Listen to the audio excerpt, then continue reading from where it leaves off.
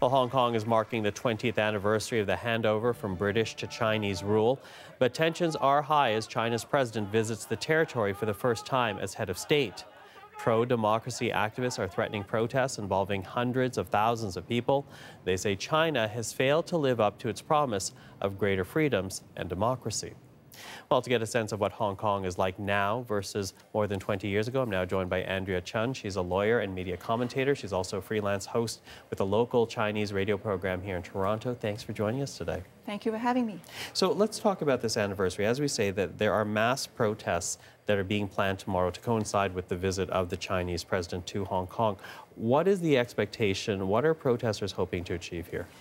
Well, every year it's been kind of an annual event now for July 1st, the handover. And this year it's hard to predict whether it will be another record. Records were set in about 2013 after SARS and 2014 after the Occupy movement.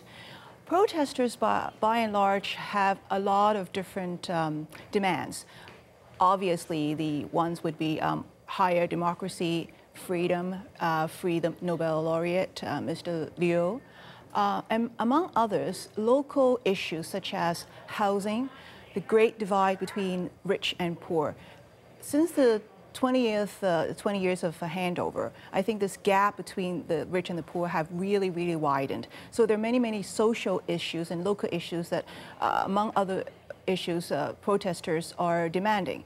This year is particularly poignant because President Xi is in the colony, or is in the previous British colony in the city. So I think they will really need to show President Xi what their demands are. On the other hand, there's a lot of talk about their meeting points being moved, and there'll be a lot of road closures. And will the turnout really be as large as what organizers hope to be? It remains to be seen. Mm-hmm. Well, you talk about the growing disparity in wealth in Hong Kong, but when you make a broad stroke observation, is life better under Chinese rule versus under British rule 20 years after the fact? A recent poll that I've seen says that most Hong Kongers, over 60%, think they're worse off.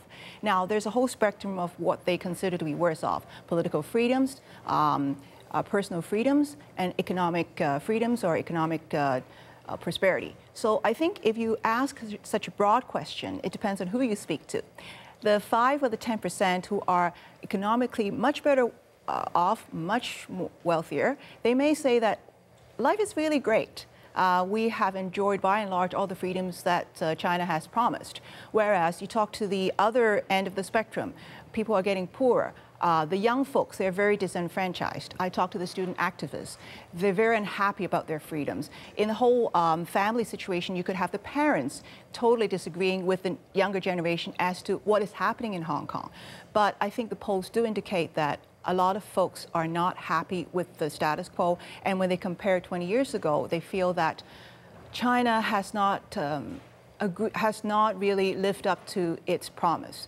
And this is a stark contrast because we see today with the British Foreign Secretary, Mr. Boris Johnson, he reiterated the British position that the joint declaration should be adhered to, and that the core values of Hong Kong, being the free press, independent judiciary, rule of law, are fundamental to the success of Hong Kong. On the other hand, you see China's position, which is a completely different interpretation of the Joint Declaration. Today, they've come out to say that is a historic document, and one is not binding on the current administration, and therefore we must look at that document in this current context. So you can see here this contract or declaration or promise that was negotiated in the 80s and signed in the 80s by very, very different leaders back then and under very, very different terms and conditions as China now. You see this great rapid ascension of China into the world stage, both politically and economically. And then you contrast that with Hong Kong, a city who is relatively free back in those days. And some would argue quite free, but you have the Reporters Without Borders saying that the freedom of the press has been regressing rapidly. You see this huge contrast. And back then, in 1997, in the handover, Hong Kong accounted for 20% of the GDP of China. Now it's only a bare 3%. So this huge difference now compared to then, you can tell that to China, Hong Kong is eventually becoming one of its regular cities. Whereas for Hong Kong people, they are still insisting upon their promise.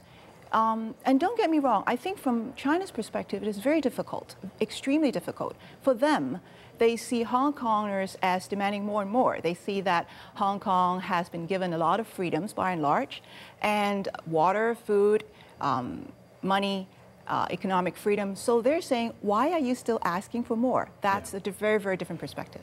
So interesting to note that those demands are still not met from one side, but as you say, the government in Beijing feels that they are meeting Hong Kong and giving Hong Kong more than enough. So thank you for that observation as we mark the 20th anniversary.